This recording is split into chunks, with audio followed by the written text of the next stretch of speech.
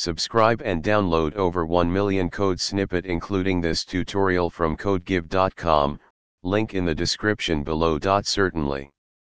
Below is an informative tutorial on how to find the rank of a NumPy array in Python, along with code examples. In linear algebra, the rank of a matrix is the maximum number of linearly independent row or column vectors in the matrix.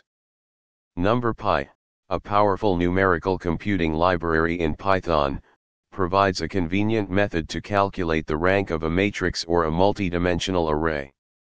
Make sure you have NumPy installed. If not, you can install it using the following command.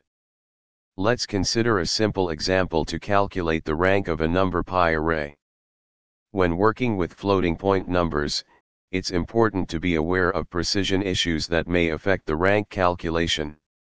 NumPy provides an optional parameter tool in the np.linalg.matrix_rank function, allowing you to set a tolerance for numerical rank determination.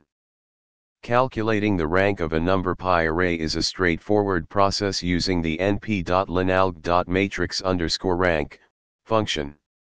Understanding the rank of a matrix is essential in various mathematical and engineering applications. Consider using the optional tolerance parameter when dealing with floating point precision issues.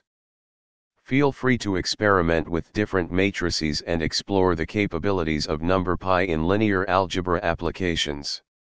ChatGPT